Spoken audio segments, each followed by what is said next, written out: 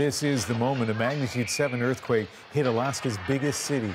It happened this morning as people were heading into work and getting their kids ready for school. The good news is right now there are no reports of any deaths or injuries, but the damage to buildings and roads is extensive. The epicenter was just north of Anchorage, a city of almost 300,000 people, and it was felt almost 600 kilometers away in Fairbanks. Despite a warning, there was no tsunami, but the region was hit by aftershocks.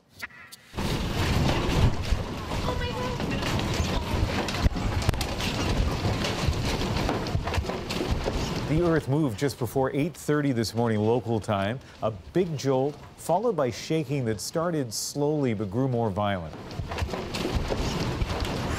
It sent lawyers in this Anchorage courthouse scrambling for cover,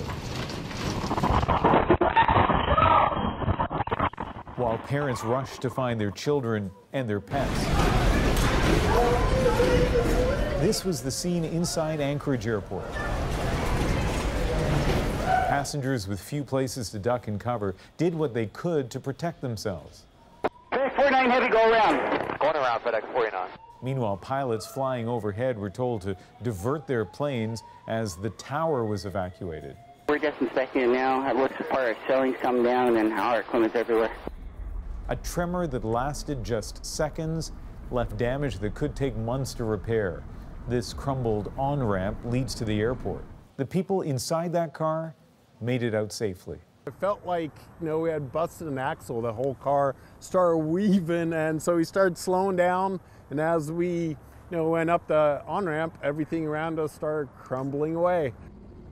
Helicopters were deployed to survey the damage from above. All of these are TVs and computers. This is a camera.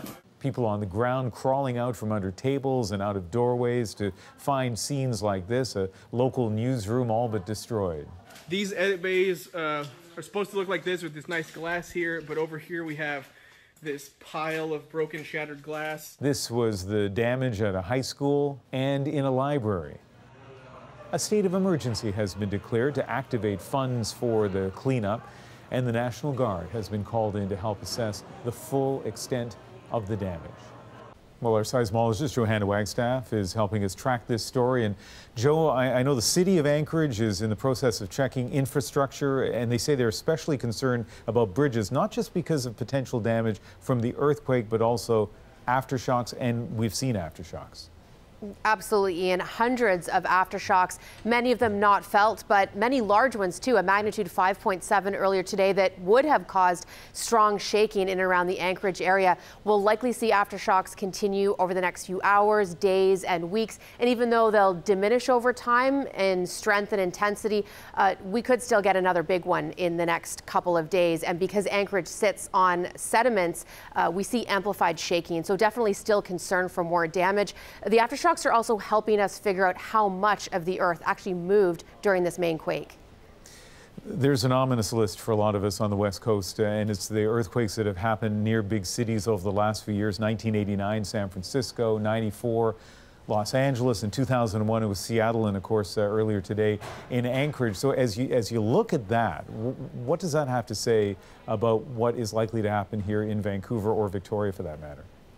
Yeah, Ian, we are absolutely worried about this kind of earthquake here on the south coast. Very similar tectonic setting off the west coast of BC, south coast of BC, and what is happening off the coast of Anchorage. We are worried about those magnitude 7s closer to a bigger city. And like we saw in Anchorage, well, not all the buildings came down.